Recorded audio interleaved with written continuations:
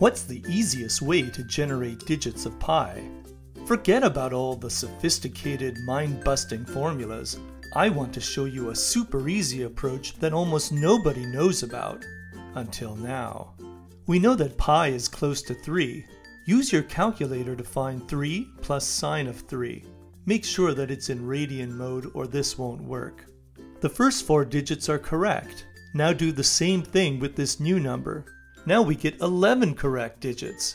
Keep repeating this process and the numbers get close to pi really quickly. In fact, the number of correct digits roughly triples with each step.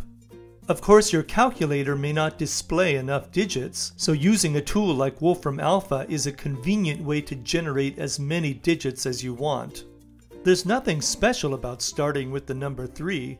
You can start with any number that's not too far away from pi, and this process still works. For example, starting with 2.1 produces 277 digits of pi after 6 steps. Why can't we use this method to set pi records? To calculate the sign of a number with high precision takes a lot of computation, so a less costly method is needed to get millions of digits of pi. Here's a question for you. Where does this process take you if you start with the number 9? How about other starting numbers? Let me know your thoughts in the comment section.